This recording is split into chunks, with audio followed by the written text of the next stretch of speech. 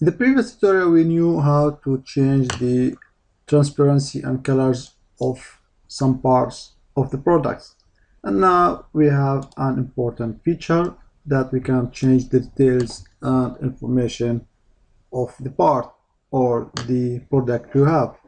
For example, you can, click on pad 1, right click, properties, and you can go to the mechanical feature properties, and here you can change the name of the part.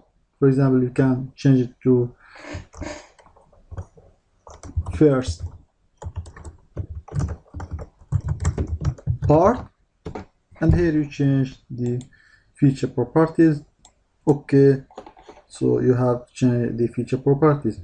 Also, you are able to change the info and properties of the part body. Right click, properties, and also you can change the name of the part body. For example, main body. That makes the way of understanding the model more easier if there are some detailed features. And also you can change the main product or part properties, which is more important than the rest.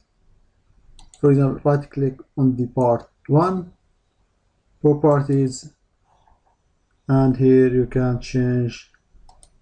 You have all the details about the mass, mechanical, product, and here you can change, for example, product 1, and you can write the revision if you made any revision, and here is the definition for first